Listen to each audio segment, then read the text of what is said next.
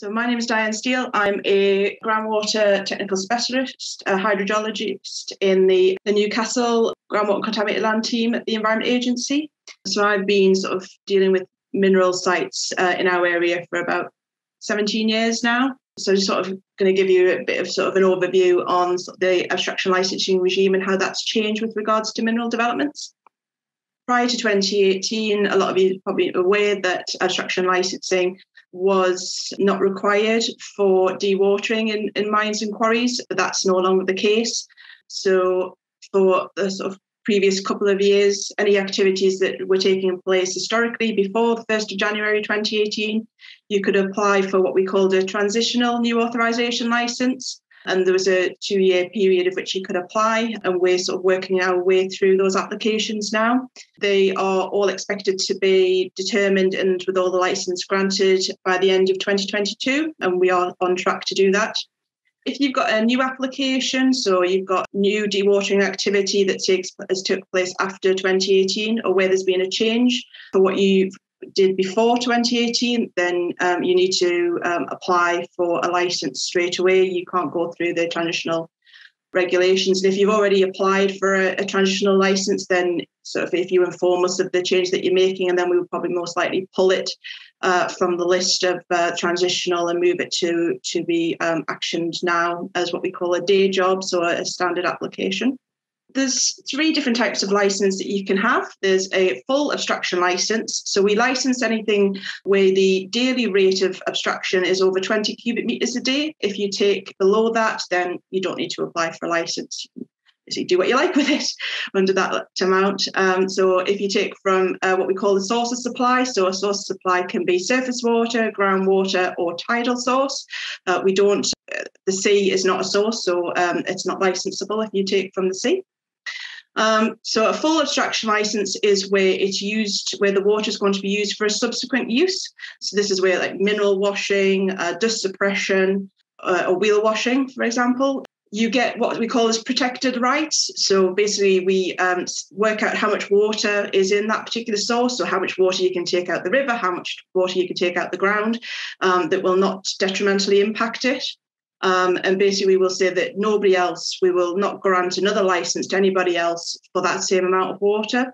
You will basically have the right to that water. Then we have transfer licenses, and this is where it goes from one to the source to the other. So it could go from groundwater to a river, for example, or it could go from one point of groundwater to another. And basically you can't have any intervening use. So you can't take it from ground, then put it through a wheel wash, then straight to ground. That's classed as a use. So, but if you're just taking it straight from a sump to a surface water, that's a transfer license. With that, because it's anticipated that all the water is pretty much going to go back into the environment, then you don't get any protected rights, and somebody else can, in theory, have a license to have that water. The other is a temporary license, and this is just where you're doing short-term work, so where you want to take the water for less than 28 days, and that is a lot sort of simpler, quicker process.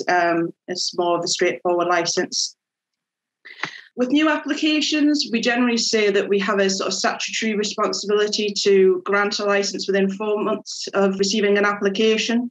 There might be some pre-app work to do, which would escalate timescales, but yeah, once we receive a formal application, as long as what we say is the amount of information is there that we require, then we'll respond within 4 months. There might be a need if you're sort of next to a designated site, or if you're going in through coal workings, then we have a responsibility to consult Natural England and the Coal Authority as part of the application process. So it's recommended that if you sort of can anticipate that and start sort of engaging with them even before you put an application in, then normally it speeds up the process. The license that we grant at the minute are all time limited. They are what we call given a timescale to the end of the catchment common end date. So every sort of water catchment across the country has basically got a date of which we will license. If the license is within 6 years of that date, then we will bump you to the next date, which will be 12 years after that. So the minimum duration you'll be given a licence for is 6 years, and generally the maximum will be 18 years. We do have a process where you can apply for a longer duration licence, but there's various conditions on that. That is the process that's in place at the minute. Abstraction licensing from 2023 is moving into the environmental permitting regulations. And so it's expected that there won't be any time limits on licenses in the future for abstraction. What that'll mean is if you get granted a license today for either 16 or 18 years, then once that time limit's end, then you'll get a renewal. If you put in for renewal, then you'll move over to the new process from that date. We won't automatically change your mid-license. We look to give consistent timescales for different licenses for the same site where possible, just to keep things straightforward and easy. Current costs. So for a temporary or a full abstraction licence, it's £135 application fee. For a transfer, it's £1,500. The difference is that for a full abstraction licence, although it's a lower fee upfront, then there's an annual subsistence fee, and that fee is dependent on the volume and the type of use. For the transfer licence, there's no annual cost. It's all just upfront. I should note that we're currently reviewing our charges, and we'll be going out to consultation in the summer of what they'll look like for the future. So if you've got sort of a vested interest that you might want to have a look out for that consultation, charges are likely to change from April 2022. So the process of applying, so we're generally looking for a hydrological impact assessment or appraisal, or a hydrological risk assessment, whichever you sort of know it as. That's generally an assessment of the risks following the general source pathway receptor approach. So we would normally say that you should assess the risks associated with the maximum pumping rate that you need to maintain the safe operating level in the quarry. Generally, for any groundwater applications, we have a very standard pre-application process. You don't necessarily have to follow that for these type of sort of dewatering activities. The reason why you would maybe need one is if you want to have a look at aquifer parameters. So the pre-app process is where you would undertake a pump test. You would do sort of short-term pumping to see if there was any impact on any particular receptors. Or you would maybe look to try and find sort of aquifer properties such as sort of flow paths or barriers or flow travel times in an aquifer. So that may or may not be required depending on site specifics. The key thing is to identify all potential receptors at risk and their location. In many of these cases, you might already have these risk assessment or site investigation reports produced for something like planning applications. So I would always recommend that you maybe submit them as a good starter to minimise your effort, and maybe just sort of update those if any sort of little changes have been made recently. Our approach is that we wouldn't really look to dual regulate where possible. I think ideally when these applications, sort of these activities came in through abstraction licensing, we thought that we would be able to sort of pull out of planning, recommending so many planning conditions. I think we are doing that slightly, but what we're trying to find is that the planning side is a lot more complex and the conditions cover a lot more activities where they look at more like the general water management or water movement on the site rather than just specific to abstraction. So therefore, it's very difficult just to tease out the sort of specific activities that would mean that we wouldn't look to impose any sort of conditions at all with regards to abstraction on planning applications. And I think ideally maybe we would like to get there in future, but it's just a sort of heads up that it's not something that is sort of we're finding is easy to do. So the type of evidence that you would require for this risk assessment, so you would be looking for all water sources and their likely connectivity to groundwater. Generally, you would maybe sort of build a conceptual model. So this can be anything from simple cross-section showing the location of where any water-dependent features are, the type of geology, the general water levels, both within sort of the sort of surface water features such as sort of reservoirs, ponds, reservoirs, lakes, where sort of springs were, and any sort of knowledge of sort of flow paths or barriers, particularly if you're sort of in geology where it might be karstic or fractured. So maybe you're looking at receptors at a further distance away because the travel times are going to be much easier. What we're also finding actually is through looking at the sort of new authorisations applications is one of the best things is actually a simple water management plan or use of a sort of a schematic of what's sort of how the water's been transferred around the site. And I've got sort of a couple of sort of diagrams of what that sort of look like. They're really beneficial and sort of look at the sort of non-technical side. For numerical modelling, so if you've got if it's tricky to get a lot of monitoring sites in, or you can't access some of the receptors, for example, if you've got a number of private water supply abstractors and people don't want you on the land, yes, you might be able to put a monitoring borehole along sort of the closest site boundary. But if that's not the case, it might be that you have to do some numerical modelling. It might be the only way to determine the risk of derogating receptors if you've got limited information.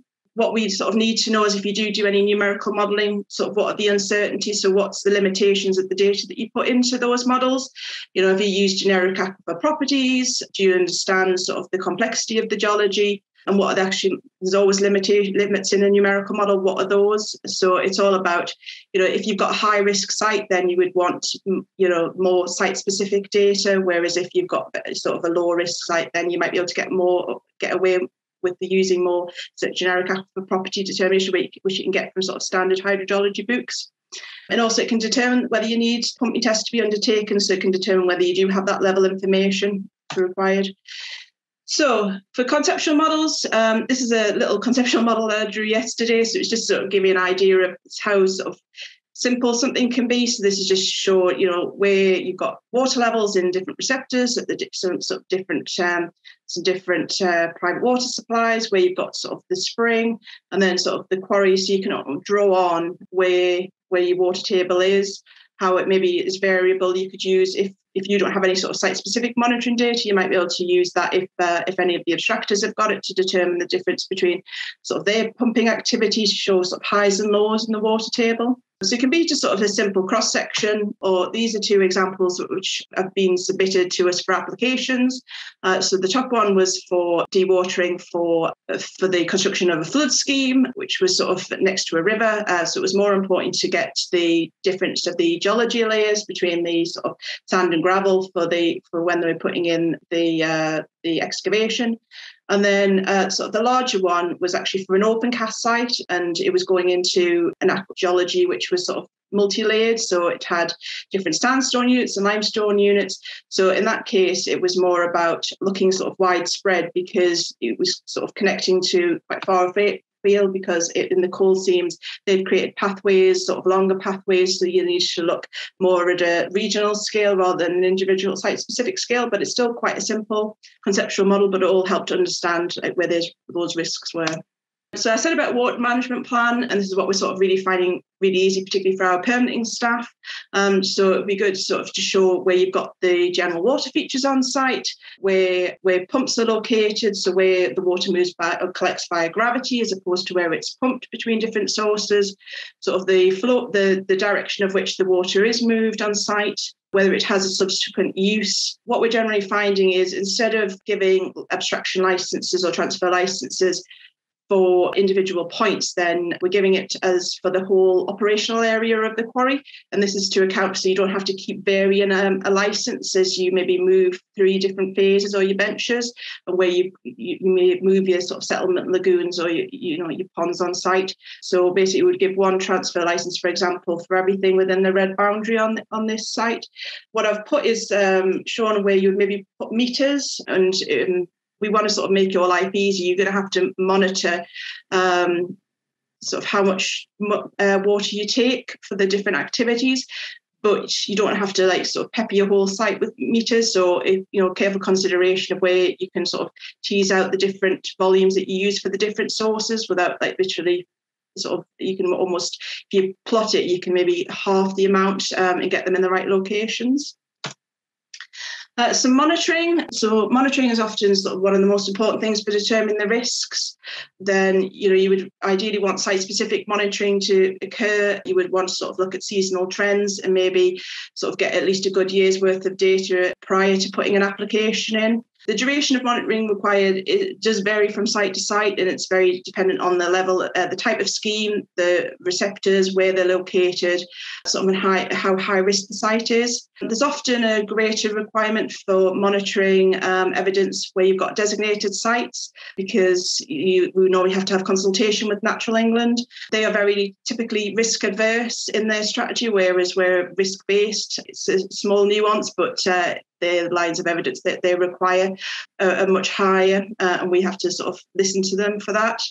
For license conditions, if monitoring points are fixed or you've got a long data record, then it might be that we just that we have a license condition if there's a need for long-term monitoring, that we will monitor water levels at this point or in phase X of the development. But if it's a really complex site where you're going to do multi-phases and you're moving a water both your monitoring points and your water features around the site, and the point of where you maybe have your sump, then I would most likely recommend a bog standard sort of generic condition saying that there's required submission of a monitoring plan and annual data review, and within that you can just change sort of repeatedly without having to need variations all the time to the license. One other consideration is water quality and pollution. So even though that we're looking at the abstraction side, we do need to make sure that you're not going to cause pollution by any activities. And this could be the need to consider whether there's a potential to pull in pollution from adjacent site. And this would be both during the operation and restoration stage. We're getting quite a lot of sites which, because they can't be filled, now there's not maybe enough inert waste and they're going to be sort of open water, then we have to sort of think about whether particularly, you're going to get a lot of nitrate ingress or sort of general pollution ingress from adjacent sites, and that's also after you walk away from the site. With regards to, there's also saline intrusion risks.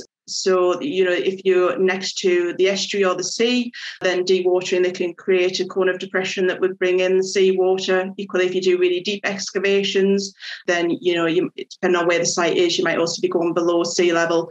And so you would need to do that assessment of risk of whether you're going to pull in that saline water. And it might be that we require a hands-off level to say that you can't go below a certain level that would maybe encourage saline water to come in. So this is just an example of some monitoring data that we submitted. So if you're doing sort of an assessment, then you can compare you do a mini test to sort of pump it at a sump, see how some adjacent sort of ponds respond and whether they have any corresponding response to the abstraction, and also compare the red line at the bottom is the rainfall. So you always want to make sure that you're understanding when the rainfall events occur, that you're making sure that any interpretation takes account of rainfall rather than the on-site activities. Some of the considerations, so passive versus active dewatering. So low-risk passive dewatering does not require a license. So if you're sort of doing dewatering, which is by gravity, so it's discharged from the ground under the influence of gravity, then there is a regulatory position statement which, as long as you can adhere to the few conditions that it specifies, then you won't need a license. This includes seepage faces associated with mineral cuttings. So we're only recently really looking to license active dewatering where water is pumped from a particular feature. So I've put a couple of examples here. So the first one doesn't require a license. So this is where you've just got general seepages either from the quarry face or coming up from the quarry floor, and then it flows through gravity to either a sump or a feature, and then the water isn't used for any subsequent use. That does not require a license. The second one is the same scenario, but then the water is taken from the receiving water feature, so from the pond, and is then used for something like mineral washing. That would require a license, and that was just for the sort of the second activity of the removing it for the mineral washing.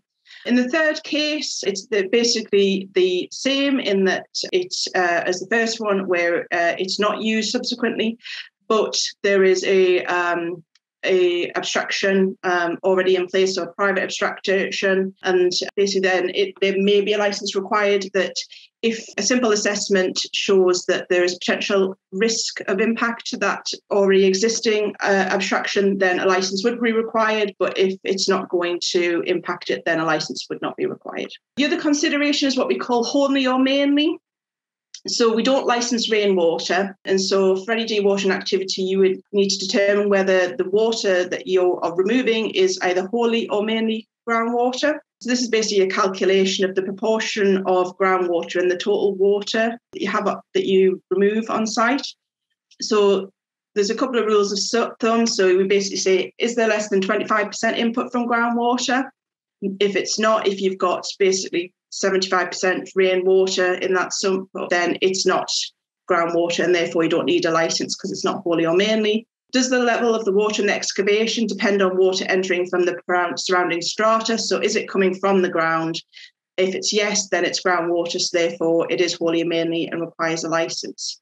If it's perched, so if it's percolated into the ground, and if it's sort of sitting in a perched aquifer above the excavation, but maybe a different geology, but that's still groundwater, then yes, that's still wholly or mainly, so you would have to have a licence for that. What we say is basically if it's 0 of 25%, then a licence application is not required. If it's over 75% of groundwater to rainwater, then you definitely do need a licence. In the middle, it's all about looking at the lines of evidence to see what the data looks like, what the water balance is, and sort of looks to see sort of how reliant you are on that groundwater. We have got a guidance document which has got lots of these little pictures which I've produced on the bottom. I think there's about 10 of them, and it runs through the different scenarios. So the first one is basically where the excavation is lined, so therefore it's not reliant on groundwater, it's not connected to the groundwater at all, it's going to be all rainwater, so therefore that wouldn't require a licence. Where the second one is the perch scenario, so you're above the sort of groundwater in the base of the quarry, but there's also a perched aquifer, which is basically the source of it. So in that case, a licence would be required. Practical licensing sort of considerations. It's often a quicker process if you want to sort of suggest conditions, particularly if you've already got planning in place, then you might want to sort of suggest some conditions that maybe will come out of what you've already doing under planning. Then if you've got short duration licenses, then we'll probably more look to specific conditions. We have a whole raft of specific conditions that cover sort of the majority of our sites.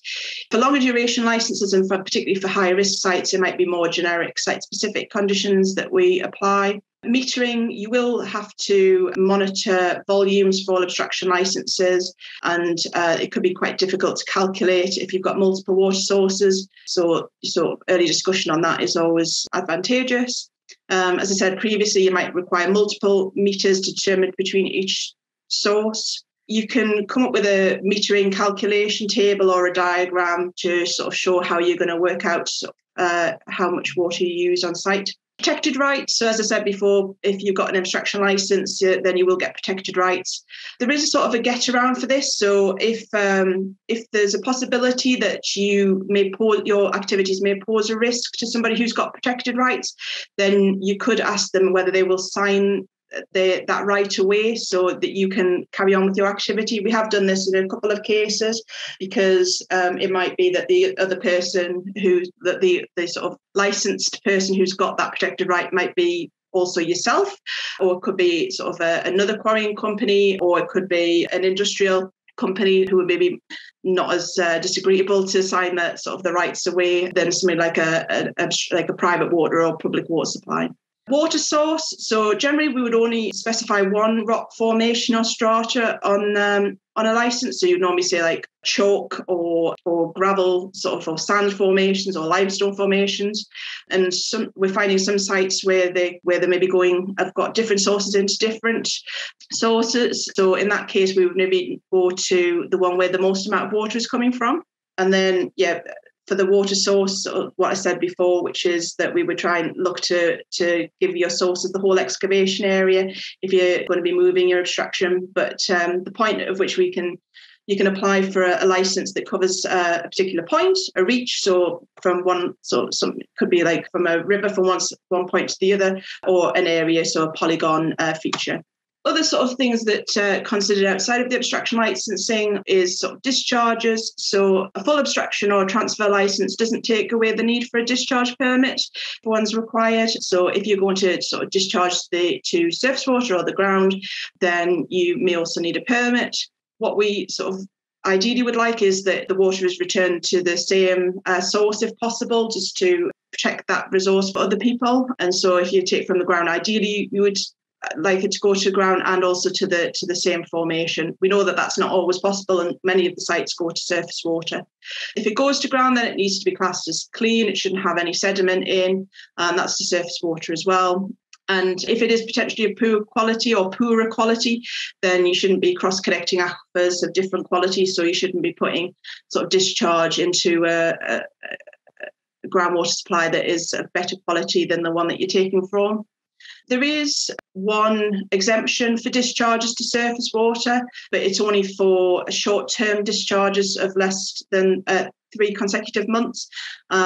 But that is there. So if you're only doing sort of short-term dewatering, so say you may sort of be reopening a site and you want to sort of take out all of the water that's built up over time, then you could possibly do that under the temporary dewatering from excavations regulatory position statement. So, and the other consideration that I put is about flood risk. So we're seeing increased requirement for flood risk assessments to be produced as part of new or extension applications, particularly within an environmental impact assessment. And within those, we need to really consider the risk from groundwater. So this would be where there's a change of infiltration from just removing potentially sort of superficial deposits, and whether there's going to be increased infiltration into the ground. And that's through sort of either rainfall and or any sort of dewatering or water movement around the site, and whether that's going to cause an increased risk of downstream flood risk. So that's something that I just thought I would put in, because we are seeing increased for those assessments to be required.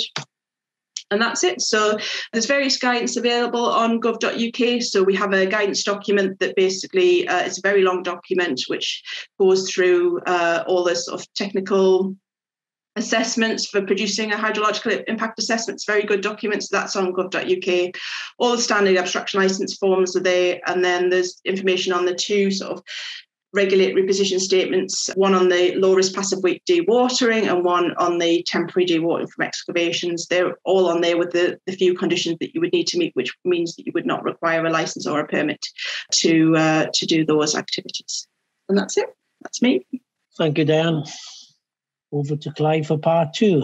Good afternoon, everyone. My name is Clive Carpenter. I am a partner at GWP Consultants, who many of you will know. We have been consultants to the extractive industry for more years than I care to remember, probably. I lead the water team there. I'm a chartered geologist and hydrogeologist, and I have more than 30 years of experience working in the extractive industry in water management, including groundwater. I've been asked to speak to you today on some operational perspectives of the impacts of the changes to the abstraction licensing regime, particularly with a view to new mineral permits, new mineral permissions, and what that might mean in terms of water quality monitoring requirements and systems for those discharge, the dewatering discharge. For those of you who are down in the southwest, that little picture in the middle is of Ven Quarry, which is actually restored mostly, and this has some particular very unusual abstraction discharge requirements because of the nature of the strata there, but it's very specific, so I'm not going to use it as an example, but it's a nice shot on a cold day. So briefly, an outline, so you know where I'm going. Just some comments on the dewatering abstraction license process, which Diane has addressed mostly already. What this might mean in terms of new planning and permitting considerations compared to what was required before. What you need to do in terms of the evidence base you need to put together. Again, Diane touched on this, but this leads me on to later parts of the presentation.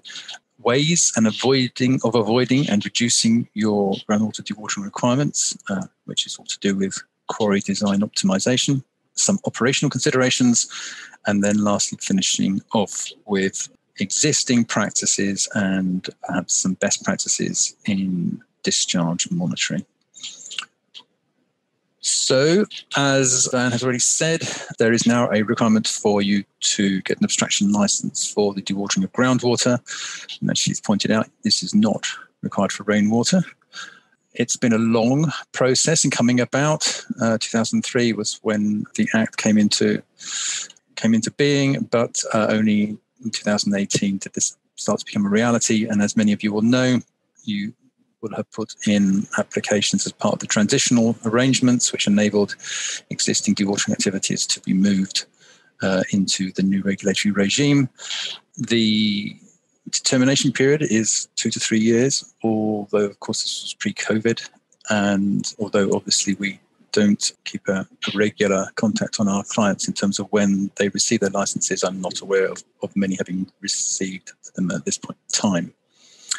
But the important thing is that all new sites will require abstraction licenses.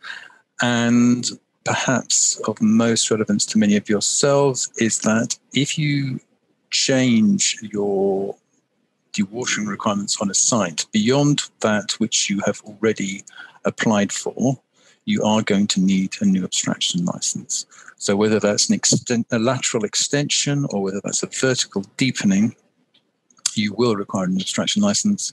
And as Diane said, if that's going to be on a site that is still currently going through determination, then they will pull it from one process and put it into the other, although that might actually be quicker. And so it takes 4 months or so their side to assess an application.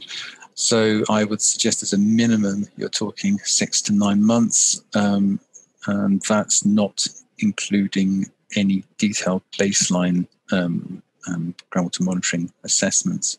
So it's a significant period of time, and you obviously don't want to get to a point where you are sitting above the water table and then you've got to down tool. So this does definitely take some serious planning. So new planning and permitting considerations. Well, from a planning point of view, actually, I don't think things are particularly materially different from the last decade, maybe even the last 2 decades. Groundwater dewatering has always, at least in the recent past, been captured within the environmental impact assessment process. And the EA has always required groundwater to be assessed as part of that impact assessment. And as such, much of what you need to do, many of you will already be doing as part of your existing baselining and pre-planning application work. The EA has used the planning process to object and prevent dewatering impact from happening because it was the only mechanism it had to do that.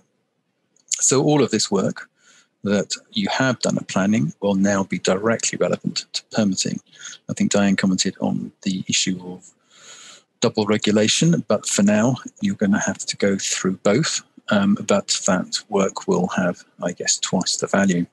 So from permitting, as you said, dewatering, groundwater abstraction has not been covered by permitting before. The site water discharge was and still is covered by permitting, but it very much focuses on the impact of the receiving water, not the one from which you've been taking the water. And of course, these may not be necessarily in hydraulic continuity or connectivity with each other, and they may not even be in close proximity. So the groundwater work required for planning now, you will now be also using to secure your permit. Some observations perhaps, not on the transitional period, but more generally, is that I would say that securing planning is becoming progressively more difficult. And there's a variety of reasons for this. One is perhaps that the easiest sites have been selected and brought into development, leaving perhaps the trickier ones to be available going forward. Inevitably, the environmental legislation is getting tighter year on year, and that was the groundwater abstraction being an example of that.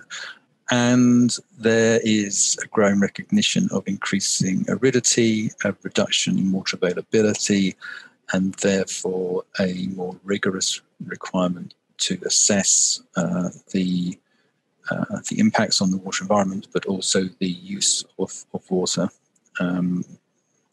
Local stakeholders are becoming more empowered, whether that's because of the internet or civil society engagement more generally, and of which I'm sure you're all more than aware.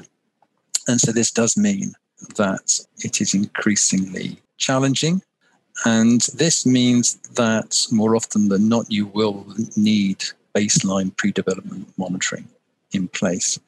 And if I can give you one take-home message, it is please get this done and get it done as early as possible. It's going to save considerable challenges in the planning and permitting process to follow. Typically, you're going to need 2 years of data. Sometimes it's possible to get planning applications through with less data than that, but normally it's because either the site is considered to be low risk, or because there are other data sets which you are able to tap into, such as the Environment Agency's own archives and monitoring systems. And that's always a good place, of course, to secure much longer term data sets. So the evidence base that you need, and again, like Diane touched on this all comes down to risk. And Diane talked about the EA being risk evidence based. So the amount of effort required in order to get your planning and permitting is driven by the risk of impact to the receptor and the vulnerability of that receptor. And we call this, in a very simple way, we call this a source pathway receptor model. And I mean, this is something you're familiar with. I apologize, but for those of you who are not, the source is the activity causing impact. So the dewatering activity in this case, which is obviously determined by the area you want to dewater, the depth you want to dewater, and the duration. The receptor is the user of the groundwater, which may be an individual, a business, so boreholes, wells, springs, but it could be an ecosystem, so a wetland or a watercourse. And some of those, of course, will be more vulnerable than others. Those that are taking water for possible reasons, as in drinking water, are likely to require more assessment than those that are not. And of course, there's different amounts of value placed upon what that water is being used for. And wetlands and ecosystems themselves have different levels of importance and significance. So the pathway is the hydraulic connection between the source and the receptor, so a permeable aquifer unit, and is a function of that material, how permeable it is, but also, of course, distance. So the evidence base, well, we use public domain data that's available, which includes geological mapping and the public domain borehole archives. Of course, we will add to that your own ground investigation work that will exist, as well as former IGS reports on mineral mapping and so on. We'll use public domain data searches to get an initial understanding of what receptors might exist. So this includes the Environment Agency for license abstractions, the environmental health officers of the local councils for private abstractions. Many of you will be familiar with the MAGIC website, which enables us to identify wetlands and landfills and these types of things, as well as, of course, natural land. So this enables us to start to get an understanding of the source pathway receptor relationship for the site. And then what will happen is that you'll be asked to undertake a water features survey. I think Diane alluded to the fact that early engagement with the EA is really very important. And obviously many of you will be familiar of the scoping opinion and scoping response environmental planning process, which would flag up these kind of issues and concerns. So the water features survey is essentially a walkover survey within a defined radius of the site. Obviously, the radius depends somewhat on the nature of the abstraction, how large it is, how deep it will go, and we have to visit. We identify from those domain searches, as well as from the scoping opinions, boreholes, wells, springs, ditches, watercourses that could be derogated as a result of the dewatering.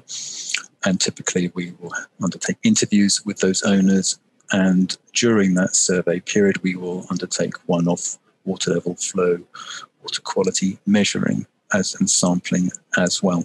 And this will lead us to a point where we may then start to advise you about requirements for additional monitoring. In particular, if the risk is considered sufficient that you are likely to require baseline monitoring of the groundwater conditions and an understanding of their seasonality. So installation of piezometers around the site is what we recommended at almost all sites these days. The other aspect that you are likely to need to monitor, and this will be, of course, more typically for those sites which you're planning to be extended or deepened, is to get a robust understanding of the pumping scheme on the site and to undertake monitoring of that, which will include needing to understand the flow rates at which you're pumping and the head lift, the vertical lift that you need to achieve to get the water out of the quarry. And again, I've flagged these in red so that you take these away as key points. Again, Diane has mentioned that there can be a requirement for more detailed investigation and assessment, which could include pumping tests and sometimes will include numerical modelling. But the justification for that will be based upon the amount of impact, so the source, and the conceptual understanding of the vulnerability of the receptors. Increasingly, with numerical modelling becoming easier to do, with computing becoming more powerful, there is a tendency to go towards this approach more and more. But like all models, they're only driven on the quality of the data they have. So, groundwater dewatering can be a challenge, and it's not always necessary to actually undertake it. So there are ways to avoid it and there are ways to reduce it. And I put up 3 examples here on this slide. The third is common sense, of course, but it's to limit excavation to above the groundwater table, which of course means that you need to understand where that groundwater table is. So that doesn't mean that you shouldn't be monitoring.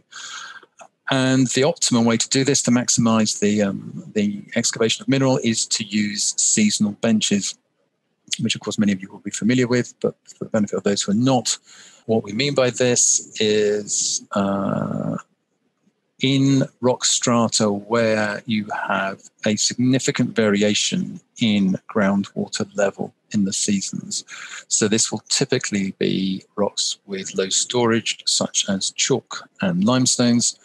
Then you will have a seasonal groundwater level may vary, depending how close you are to rivers, of 5 meters or more, sometimes 20 meters in some environments, which means that you're starting to talk about groundwater variation, which is akin to the heights of benches.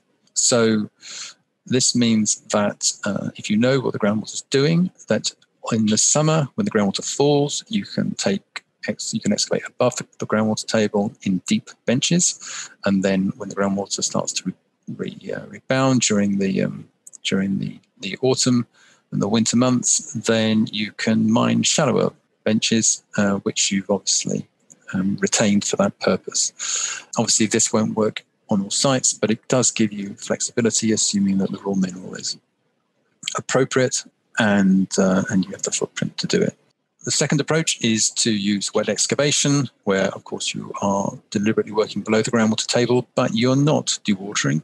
This obviously works best in those strata which don't require a huge amount of breakout, so unconsolidated granular materials, minerals, sands and gravels usually works best. And ideally where they're fairly uniform, because obviously you can't see the base of the mineral easily, although you'll obviously have ground investigation or mineral investigation to guide you. Equipment, of course, is becoming increasingly powerful. Long reach backhoes can reach about 12 meters or more, although more typically 6 meters.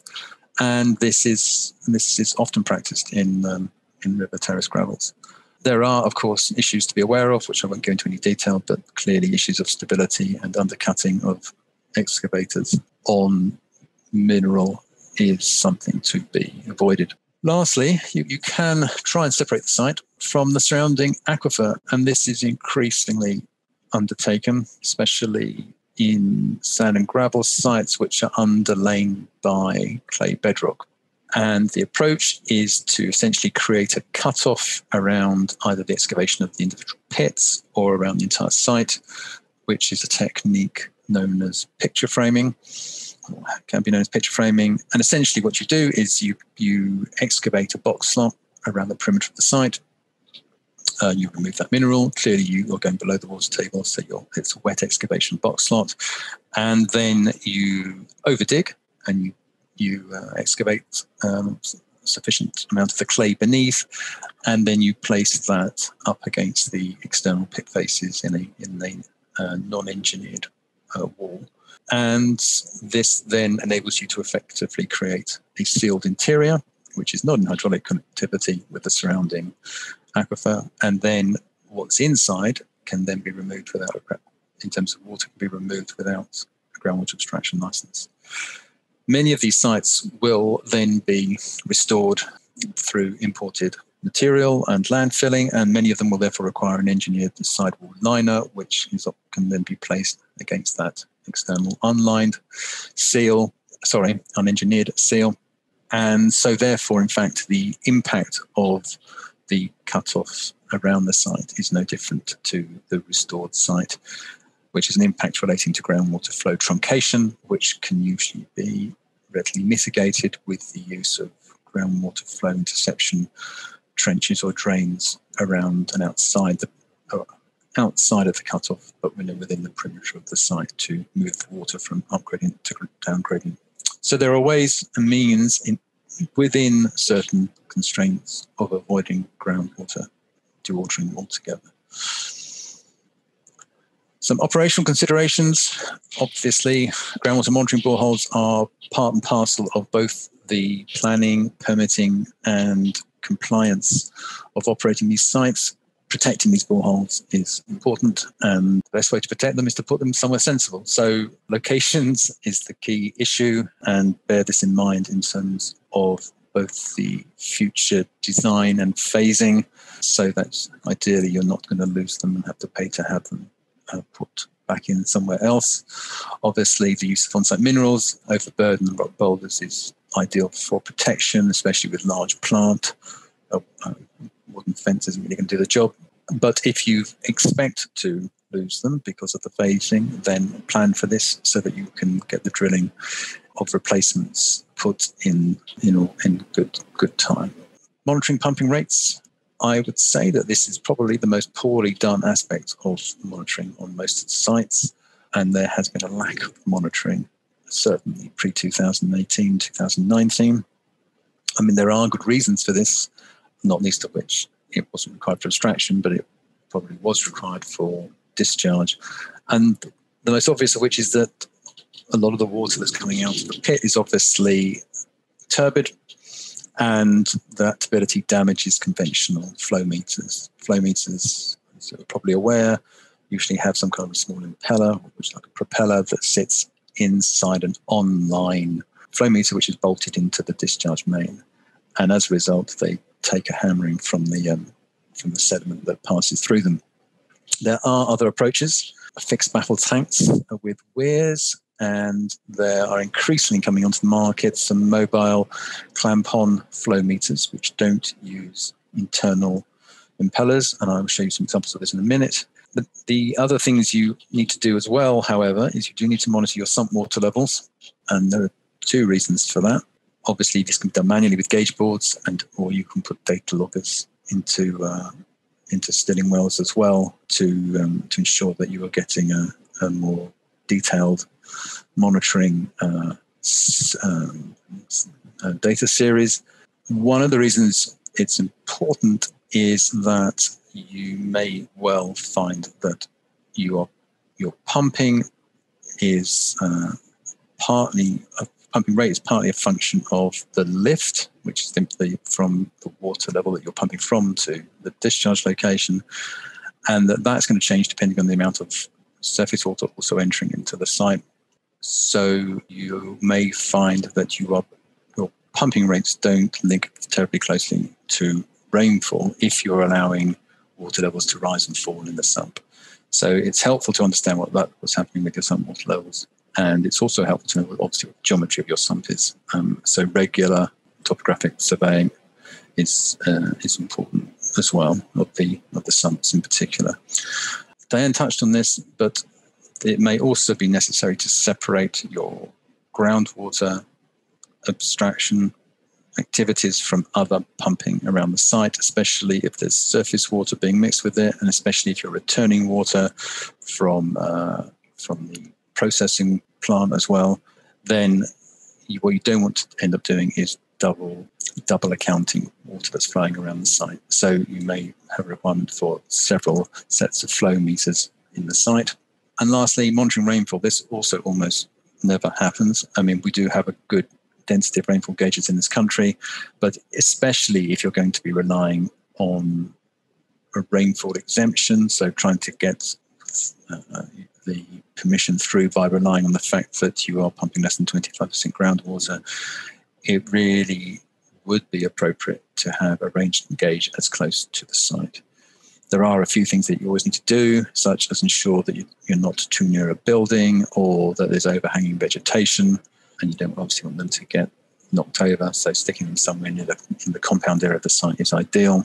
And then, of course, there are many types, manual and automated, and obviously the benefit of the automated gauges is much better, greater density of data, but of course they come with a cost. Some further considerations: it's possible that possible separation of the groundwater discharge from the surface water has some advantages. Of course, it's not always possible or practicable to do that. It depends how you're dewatering the quarry. The surface water discharge rate from the site will be controlled by the greenfield runoff rate, and there are some changes in how the greenfield runoff rate is constrained under the regulatory regime. For most of the last 2 decades or longer, it's been limited on peak flow, the maximum amount you can remove. Increasingly, total flow is also now being considered. So if you are pumping groundwater and surface water, then there is every likelihood that your total flow will exceed mean you could exceed the greenfield runoff rate. So this, whilst it may not be practical to separate two out, it will be important to try and get an understanding of your water management within your site. And the groundwater dewatering rate, which is the abstraction rate, is likely to be entirely different from the greenfield runoff rate and therefore the surface water discharge. So something to be mindful of. You certainly should try and keep your groundwater abstraction separate from your processing effluent discharge, such as water leaving the wash plant. I mean, admittedly, these are usually closed systems, but that's not always the case. And the reason for that, obviously, is that you will get elevated concentrations from the wash plant, certainly of turbidity, but you may get some other things in there as well. Flocculants being the most obvious example, which the agency may well have some concerns about. So again, it's ideal to try and keep them separate, although not always practicable.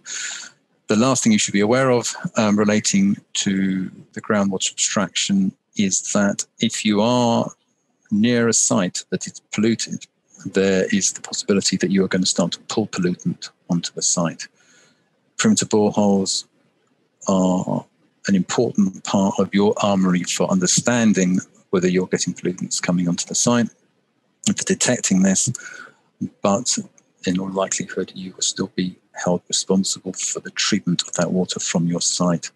So treatment of groundwater that has been abstracted will be necessary if it contains things which will breach environmental quality standards in the receiving watercourse. Discharge quantity monitoring, a few examples of different types of approaches. The most conventional approach, but not used that widely in the quarrying industry because of problems with impeller damage from turbidity, conventional online flow meters. And this is an example that you see here on a 12-inch rising main. The flow is going from left to right, although maybe it's not obvious in this picture, the ground rises to the right. This is a really important point, actually, because the flow meter, the pipe has to be fully flowing full bore if this flow meter is going to be reading accurately. If you have it so that it's flowing downhill, so you put it perhaps once you've got the water getting over the crest of your perimeter bund and you put a flow meter on the downward side, it won't be flowing full bore and it will overread. So it's important that you have a fully flooded pipe when you're reading. They tend to be accumulators, meaning that they have a dial going around and around and it picks up the total reading for each day. and many of you will be familiar with these, and you take manual readings and write them down daily, weekly, monthly, what have you. Of course, they need recalibration, and this is not something which is often done, and it's increasingly important that you do calibrate these meters, recalibrate these meters, and that you have spares while you're doing that. Otherwise, you won't be pumping, or at least you won't be pumping and flow metering at the same time. And increasingly, you can get data loggers on these, and this is actually what this is here under this rain hood. This is in Malaysia, and rather a lot of rainfall, and this data logger is monitoring every 5 minutes, gives it a robust data set. There is increasingly on the market a new type of flow meter, which is called a clamp-on flow meter, and these have some advantages. Essentially, it uses ultrasonics to measure acoustics inside the pipes between two different straps here. Obviously, these are set at different distances apart. It has the advantage that you can use it at multiple locations on a site, and multiple sites, I suppose. They're not terribly cheap, but they don't get damaged by turbidity, and they're less likely to require replacement. They do provide you with instantaneous readings, and they are best deployed when used with data loggers, which is what you see here. Of course, these need a power source, so that needs to be borne in mind. But as I said, they don't get damaged, so they do have a greater robustness in that sense. I mentioned a V-notch weir baffle tank, which I'm sure many of you are familiar with. This is quite a small one. Obviously, the water comes out into the tank, and then it is calmed down through the baffles, and then it goes over this V-notch. The depth of water that goes over that V-notch there has a specific mathematical relationship to the geometry of that V-notch, and so by measuring that, the depth of the water over that notch, you then get a flow. You can measure it manually, or you can install a pressure transducer into the tank, and then you'll get a continuous measurement. One of the other advantages of baffle tanks, of course, is that you can take water samples easily, and increasingly companies are installing water quality probes into these tanks because there's a continuous turnover of water. They're obviously fixed in location, but they are a robust way of measuring abstraction volume. Increasingly, the tanks are becoming more complex and more flexible, so it's not uncommon to also see an overflow weir going into another compartment, and then that compartment will have an appropriate plumbing to enable you to put a flow meter on it as well. So there's an opportunity to have both, two different systems recording flow, which of course provides a much greater level of robustness. Some water levels, I'm sure many of you will have seen these. This is a manual reading gauge, and this is actually a standpipe, which you'll have slotted and has a transducer sitting in it. So this is an example of both a manual and an automated subwater level measuring system. As I mentioned earlier, when you're measuring subwater level, you do also need to, from time to time, resurvey your sump geometry, perhaps because of sedimentation, but obviously from time to time you'll be moving your sumps around, or you'll be deepening the pit, and the level is only telling you one of the dimensions that you need to work out the volume for your sump. We have, to our knowledge, been successful in getting an exemption from an abstraction license requirement for one quarry where it was pumping a lot of water over a two-year period immediately before the consideration of the transitional period. But when we looked at the rainfall into this particular quarry, and we looked at the sump water level data and the sump geometry, it became clear that, in fact, essentially what had happened was that there had been some extremely wet years and a lack of pumping, and then subsequent years where there was pumping to bring the water levels down. But it could be entirely accounted for by a rainwater balance, but only if multiple years were taken into account, and only if the sump water level data existed, which it did, and could be coupled with a 3D geometric evaluation of the sump volume. So these things can be important.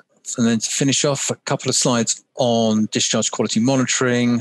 The vast majority of you, I'm sure, will just use a sample on laboratory testing approach, which is entirely valid and of course has the advantage. Each of these approaches has advantages and disadvantages. The advantage, of course, is that you can measure for any and all determinants and you can possibly think of. Usually the labs will provide bespoke bottles for you, so you don't need to worry about issues of contamination and sample preservation. And you sample and send, and there is normally good QC form filling in for the transfer of custody of those samples. Doesn't require any calibration, but there are always water safety considerations in terms of working near water, and it's not always easy to get a water sample from a discharge that's going, say, into a river. So there are always some issues. Portable handheld probes, an example is you see there, which is probably 2, so it's probably temperature and pH, or it might be pH and conductivity. It's very, very valuable and useful piece of equipment. They do have a limited number of determinants normally, especially this kind of type, pH, temperature, conductivity, perhaps turbidity and dissolved oxygen. They do, of course, require routine calibration, but they can be used on multiple sites and in multiple locations. And they do provide you with, obviously, a non-continuous measurement. But it does enable your staff to monitor more frequently than sending continuous lab samples. And if your discharge consent is limited to turbidity and perhaps pH, and then visual observations of oils and things like that, this may be entirely fit for purpose. Installed probes, I mentioned that this is becoming more common in terms of placement in discharge tanks. And these are having an increasing amount of capacity and technology. They're obviously not necessarily that cheap, but a lot of them were originally designed for monitoring wastewater processing and wastewater treatment and industrial effluents. So have been developed to look at, obviously, pH, turbidity, temperature, dissolved oxygen and pressure, but also increasingly biological oxygen demand, chemical oxygen demand, total organic carbon, coliforms, chloride, nitrate, ammonia and oils, many of which are things which you won't be interested in just from a quarrying point of view, but many of you will also be simultaneously backfilling quarries with waste. So this is a technology that is becoming increasingly available. Of course, they require calibration, and for such devices, that normally means going back to the manufacturer.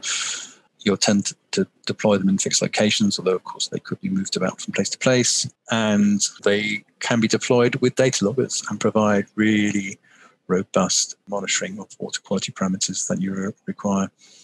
They are available for sale and for hire, so there's a variety of approaches that you can take. And best practice, well, I think a combination of the 3 different approaches. Again, it depends on risk. Concerns about local receptors. Obviously, with installed probes, these data loggers can have warning levels set on them for alarms, which obviously enable your staff to be aware of imminent breaches if you set your trigger levels below your consent limits. They can be linked through telemetry to site offices and as well as data downloads, enabling staff, even not on the sites necessarily, to be aware of encroaching problems. It's easy to get these to now be visualized on web-based portals, and that may be important both internally, but also may help with demonstrating to local stakeholders and others that you are not reaching your limits. So there is an increasing technology available. Of course, it comes with a cost, but it also comes with a reduction perhaps in staffing, and increased robustness, improving your compliance. And I think that is the end for me. Thank you very much. Thank you, Clive. Any questions?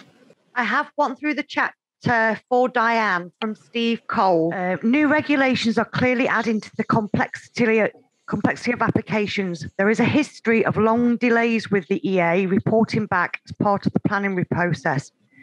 Usually lack of resources given as a reason. Are there any plans to improve response time? What can applicants do to assist in speeding up the process? Resource is a continued issue, and has, I would say, in the last year got worse.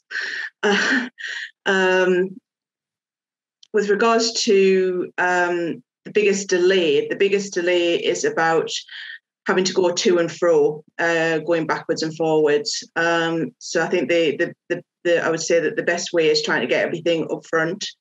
Certainly on the abstraction side, when you do at the minute until 2023, all the abstraction sort of pre-app side is done by an area rather than by our permitting service. And it's if you speak to a local person, and therefore it's the timescales for turnaround for that is a lot generally quicker than our permitting service. And so I would say do as much as you can upfront and be prepared, and also supply and speak earliest to the local people rather than the permitting service. Because once you get into the sort of the formal permitting, then that's where the process resolves. But I don't think there is a sort of easier answer. I know that certainly for the applications that for your transitional ones, we definitely are on track for them. So that's one thing that this has been prioritised for those. They're being done in turn by catchment, and the highest risk catchments have been put first. So we've deemed the ones that are high risk as where we there's either a designated site that is a poor status or ready, or whether there's already over abstraction that is thought in those catchments. So if you have received your license already for those couple, then those are in high risk catchments, and the ones that we're going on to next for the next 18 months are on the low risk catchments. So if you haven't had yours next, then it's probably good news that you're in a low risk catchment, and that it should be a quicker and easier process. I might just add to that, Louise, that I think trying to ensure that the number of unknowns are minimised. So especially pumping rates and getting some handle on your on existing flow rates. If you're looking at extensions to sites, engage with the regulators early, get a scoping opinion so that you don't get any surprises coming out of the woodwork at you. So you can design your baseline so it's looking to identify, or you're looking to explore the interaction or the connectivity between the site and these receptors, so that your evidence base is as robust as possible, and that is likely to reduce the either the requests for additional data, which can be a real big delay, and obviously provide an evidence base to be able to have confidence in your impact assessment, and if necessary, the mitigation approaches you're going to use to address that impact. Thank you, Clive. Just a couple of scenario-based examples, stroke questions. So, firstly, our old friend, the unlined silt lagoon that's in contact with groundwater, in continuity with groundwater, where you've got essentially dirty, silty water going in one end of a series of lagoons and clean water being taken from the other. When you're in continuity with the groundwater body, I've always been led to believe, and I may be completely wrong, hoping you can help, that would be classed as passive dewatering as opposed to active. Clearly there'll be times of the year where you've got seasonal losses from your silt lagoon system to groundwater, and other times of the year where you'll actually be taking water from the groundwater body. So that was example number one. Example number two, dredging, subwater table suction dredging, where effectively you're pumping a sandy slurry, if you like, from the ground to your processing plant and taking groundwater with it along the way. Would that be classed as passive or active dewatering? The first one sounds like it was passive, because it sounds like it's just the natural water table going up and down. So in the first sort of situation, you're talking about not pumping it at all. You're just talking about like the natural variation of it discharge going to ground and then coming up. Is that what you're talking about? A normal silt lagoon system, you have dirty water going in one end and then you take clean water out of the other end, where you're in continuity with groundwater for mineral washing. So you would be taking water from the ground for use in a process, but it's within the confines of a managed silt lagoon system. Yeah, that's Yeah, that sounds like it's just passive dewatering. It's where it's going like into the sump in the first place, about whether that activity, about whether you sort of creating the quarry void and then like it coming to the face. If there was like a private supply that was right next to that point, then you would normally have to do the assessment of whether that sort of obstruction or like designated site or whatever was at risk, and then there might need some control over it. But if it's just a standard sort of transfer thing, then no, it would not normally require. It would normally fall under the terms of the passive dewatering. The second one about pumping it out, normally for dredging.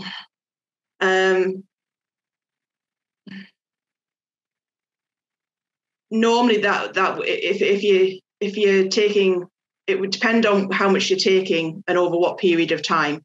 It's most likely that if you're just sort of taking it might there's various different exemptions, but it might be licensable from depending on where, if you were taking from the source. Certainly, if you're taking from something that's in continuity with the groundwater, then it wouldn't be. If it's from a sort of maybe a line pond or anything like that, then possibly not. Would you normally do it from like the groundwater? Yeah, so subwater table mineral, typically a sand deposit, where you're pumping it in suspension into your processing plant. So I know it might be 50% sand, 50% water, groundwater. Yeah. That would probably be licensable, I would have thought. Okay, thank you. It might depend, Rob, where that water goes. If the water is returned to the same body, then there may be an argument that actually you're retaining the water balance, and you're not lowering water levels. Or if you can demonstrate you're not lowering water levels, then there wouldn't be a groundwater dewatering impact, and there would be an argument, I think, that maybe it should be exempt. But if that water was going elsewhere, say off to a river or something, then I think probably would be for sure require an abstraction. Yeah, if you're going to put it to your processing plant, it's most likely that it would. But yeah, if it's just going to go back to the ground where you can sort of recirculate it, then maybe not. Thank you. Sorry, not a very clear-cut answer for that one. There's one for both Diane and Clive. Possibly we can go Diane first. If you could kind of point towards one aspect with the whole quarry dewatering process, from dewatering to then discharging, with the new kind of permitting regime coming in, would you say there's kind of one aspect which is the biggest risk to new licenses being granted?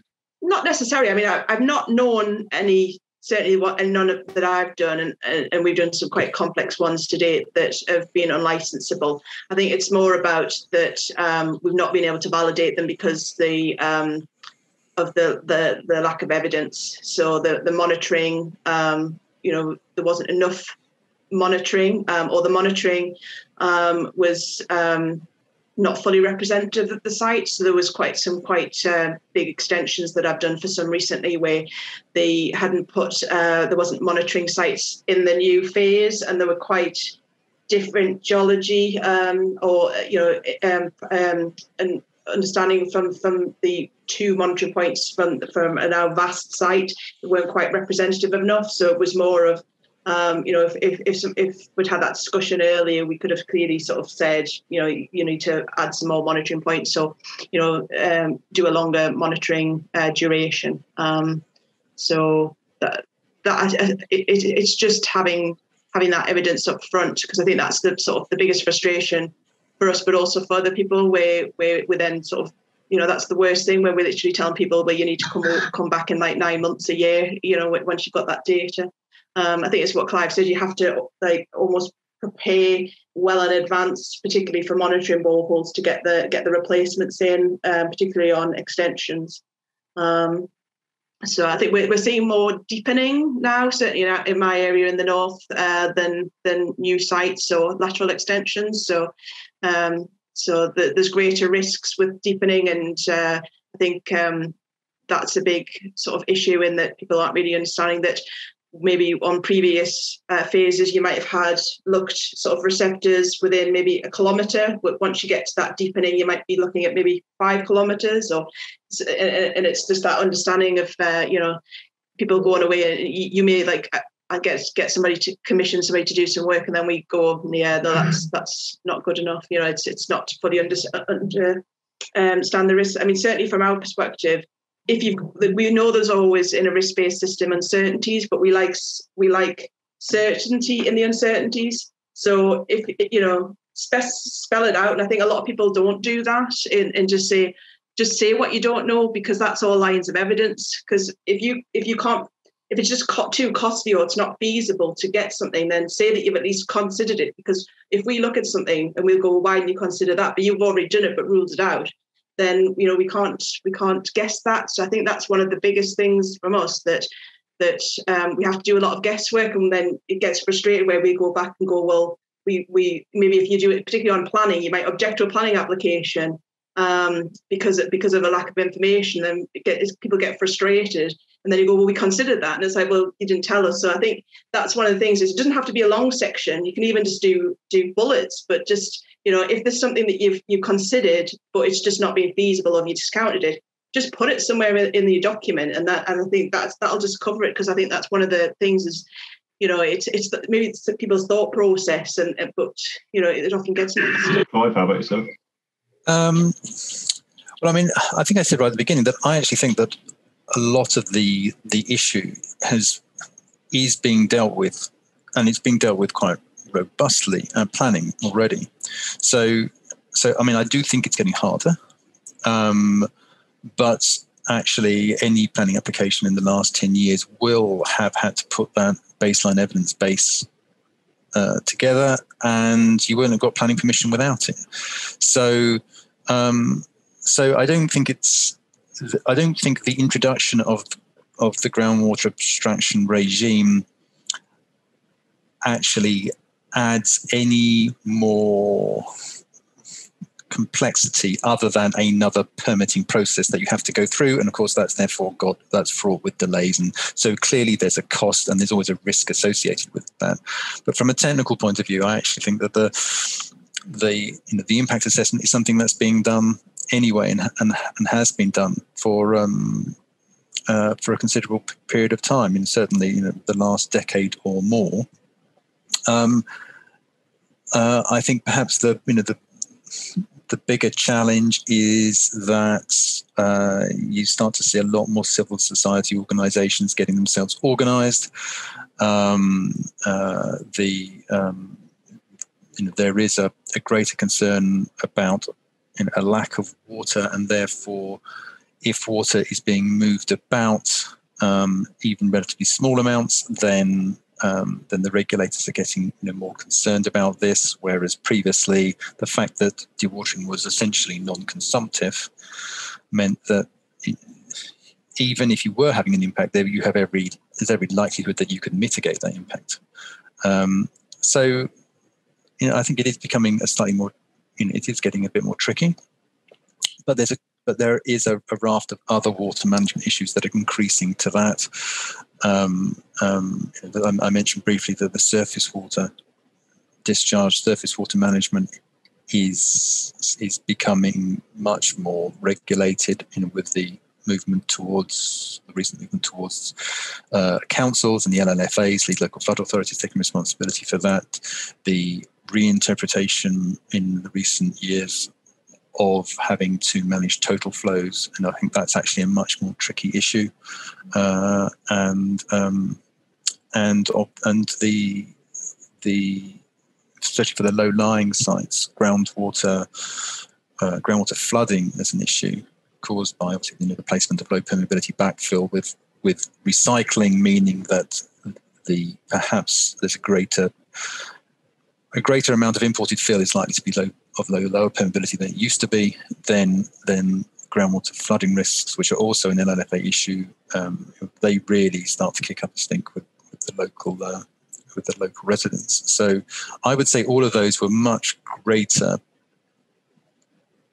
rising challenges than what the groundwater abstraction or the introduction of the groundwater abstraction regime presents as a new risk to your businesses. Great, thank you. I have a further question from Ian Brewer on the chat. This is one for Diane. Is there any case where moving water within the site boundary within the same aquifer block would not require licensing? For example, if a pump into a recharge Trent or to another extraction void?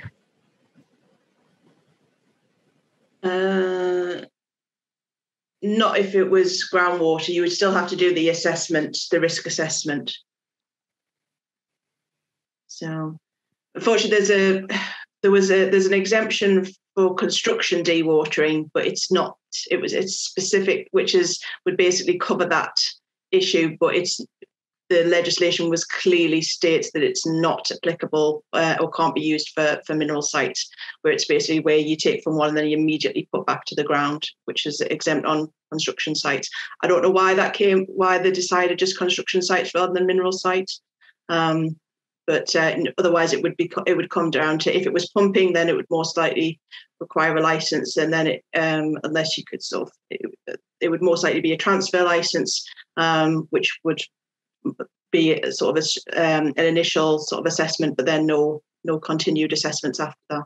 I think it's a proximity issue that if you have one void, and I think a bit like Rob mentioned it. If you're pumping water out and it's going back essentially to the same void, and therefore the impact on the surrounding environment is negligible, then there might be some room for discussion. If you're transferring it across a very large site to get that water away from your pit, so that the return of that water back to your pit is reduced, then clearly you create a dewatering impact around one pit and maybe a groundwater recharge benefit or impact around another. And I guess ultimately the point of the groundwater abstraction permitting approach is to ensure the management and mitigation of impacts to that water environment. So if you do create that impact, then the groundwater abstraction permitting is going to capture that activity. If you fully mitigate that, if you mitigate it, maybe it's still caught by it. But if there is no impact, then maybe there's some room for discussion with the agency on the basis that there's no net change and there's no impact on the external environment. Yeah, I mean, we have regulatory position statements for various activities which sort of fall under that. So if we do start getting a large number of sites, then we would, industries can sort of almost put the case forward. I know that's, for example, the low risk dewatering, the passive dewatering position statement came out of Network Rail, putting like a case forward for many of its sites. And then I think other industries came in and sort of said very similar. So I think that's, if there's something activity that is low risk, then we do have, regulatory position statements that basically mean that you wouldn't have to apply for a license. So, if it's something as an industry that you're starting to see certain activities which you do feel is low risk, then, you can always sort of, somebody could come to us and when we can consider, our national teams sort of who come up with these statements could consider it. So I know that certainly the first step that they did was to basically say, instead of having multiple transfer licenses, then we have gone to this one sort of license that covers all movements within the site, but it still would have that license in the first place for that assessment to be made. But I think the passive dewatering position statement, I think, is interesting because it demonstrates that the regulators are willing to have a dialogue and are willing to make exemptions where they consider the risk to be low. So they're not. It's not a case of saying you can't have an impact. It's saying you can't. It's the risk of that to something is what's relevant. So yeah, I think it's a very interesting development that's occurred recently, and maybe something that the extractive industry should start to look at. I mean, and that RPS has actually been changed twice in the last year as the result of more people coming up with different scenarios that they think should fall under it. And we've changed the wording of it slightly on two occasions, once in October and once in December last year. So I don't know everybody who's eagle-eyed who might have used it, who might have saw that change, but we do review them as well as sort of new sort of evidence comes in that of different sites that might want to fall under it. Okay, well, thank you very much to both the speakers. I think that was a fantastic presentation. We knew we were going to be challenged for time because it's a huge topic, and I think you've both dealt with it very professionally and given a lot of thought to the information you've given to us. So we're very grateful to that. I think in particular, Diane, that your back page is extremely helpful. The number of times that we get something from the Environment Agency that just says, look on the EA website, and you go, where do I look? So that's great. And again, Clive, thank you very much for the practical guidance. That I'm sure has given a lot of people some thoughts in terms of what they can do to improve matters, and perhaps better ways of monitoring, and some lessons that you've learned along the way will help as well. I think going forward, hopefully with this sort of almost twin regulation, it's going to make planning difficult, but as Clive has said, there's going to be other challenges that are going to come in, and I think the quarrying industry is well used to taking whatever it gets thrown at it. So we'll just deal with it and get on. So thank you very much to both speakers.